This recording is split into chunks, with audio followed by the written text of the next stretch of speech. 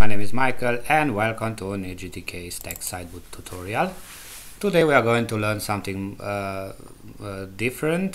Today we are going to do something which we didn't with GTK Stack, or we didn't with GTK Stack switcher. Instead of using those functions which you saw that you can apply them on a GTK stack sidebar from GTK stack, and of course we need a GTK stack sidebar stack switcher for a second. Sorry, GTK stack. I want to show you something. Stack switcher, because this is very important for you to understand. You see on the GTK stack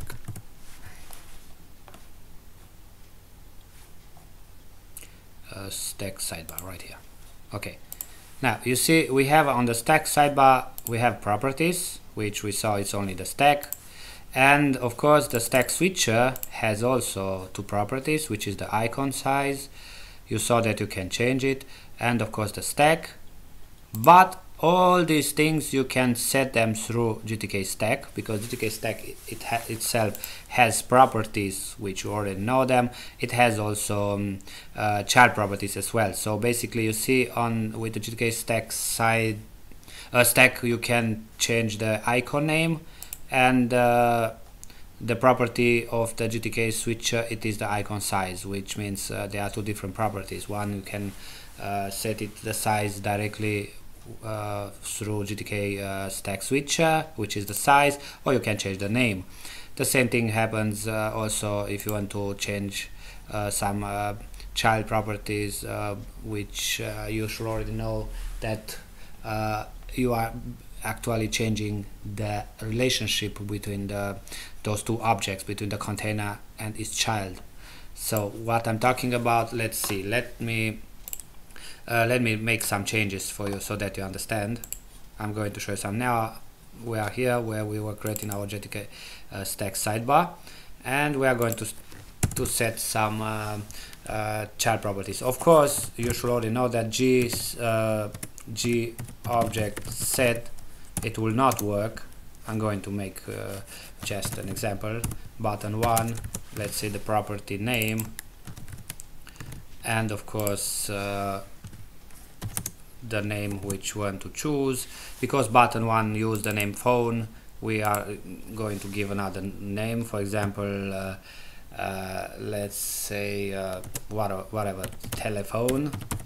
It's not important right now. And of course the null.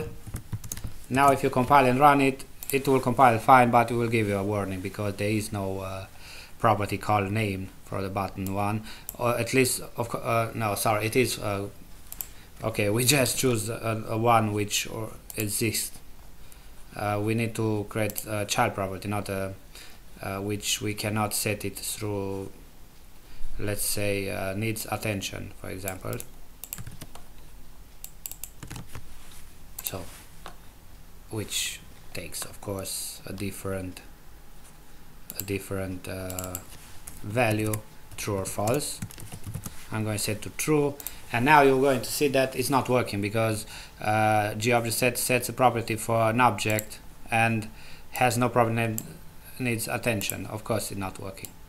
This property will not be set through GObjectSet, because this is to set an object property we need a child property. For this we need GTK container child set, and here we can say GTK container. Our container, of course, it is the stack, because the stack is the container, and then the widget, let's say button 1, and of course the property, in this case needs attention, true and null. I'm going to copy all these calls right now.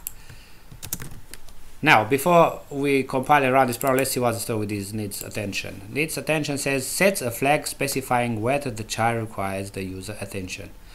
This is used by the GTK stack switcher to change the appearance of the corresponding button when a page needs attention and it is not the current one.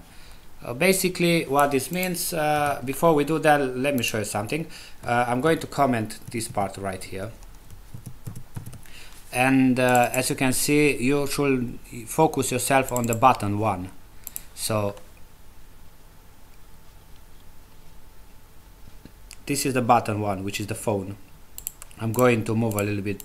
You see something here strange? You don't see. You see something new? You don't see. Well, let me see if you see it right now. Of course I forgot a semicolon, like always. If you see something interesting right now. Do you see something interesting? Yes, you see. You see that red dot right there? Which means that something happens. If this is the way how you notify your user that something happens. Let's say we are here. You put the phone, the container which belongs to the phone, so that you understand to do some job, and you don't want to wait to finish that job. Or maybe you create, I don't know, let's say maybe you want to create a chat program or something, and someone is writing you down something, and you leave the tab.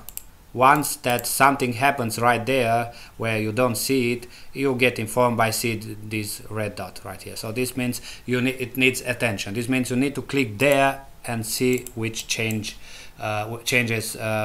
took place there. So this is the behavior which you need to take care, and you need to understand it. Of course, the same thing goes if you now, for example, let me make a copy of this position, which is very important. If you set the position now to a new position, let's say 4, now your button 1, which was first one, now it will be right here. So you will have camera, audio set, audio, headphone, phone, and then computer, because you just said that the phone button should go through. Yes, we have way too much information here.